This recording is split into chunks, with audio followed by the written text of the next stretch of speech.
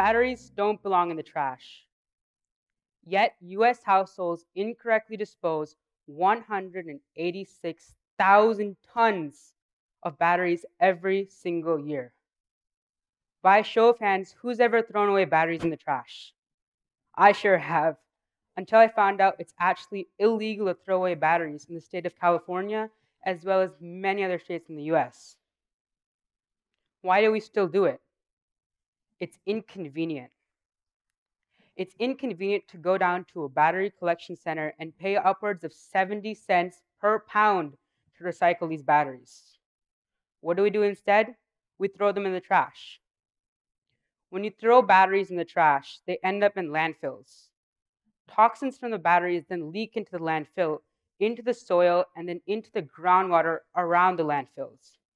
It's a huge upcoming problem that many of us are facing today. When I was presented with this information, I knew I had to take a stand. I entered my idea into a Duracell competition for creating a more sustainable future. My idea was shortly selected as one of the 15 international winners. That's when OneCell was born. OneCell is a battery collection program specifically designed for schools, which is both convenient and free. Participating schools will receive envelopes, recyclable envelopes, which are passed out to all the students during the week of Earth Day, next week. Students will then take these envelopes home, fill them up with alkaline batteries, and bring them back the following week. When I pitched this idea to my elementary school principal, he didn't really know what to expect, but then again, neither did I.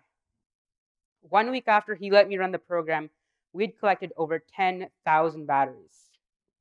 Since 2012, when we started, and 12 events later, we've collected over 90,000 batteries.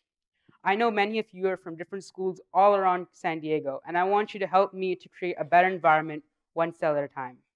Thank you.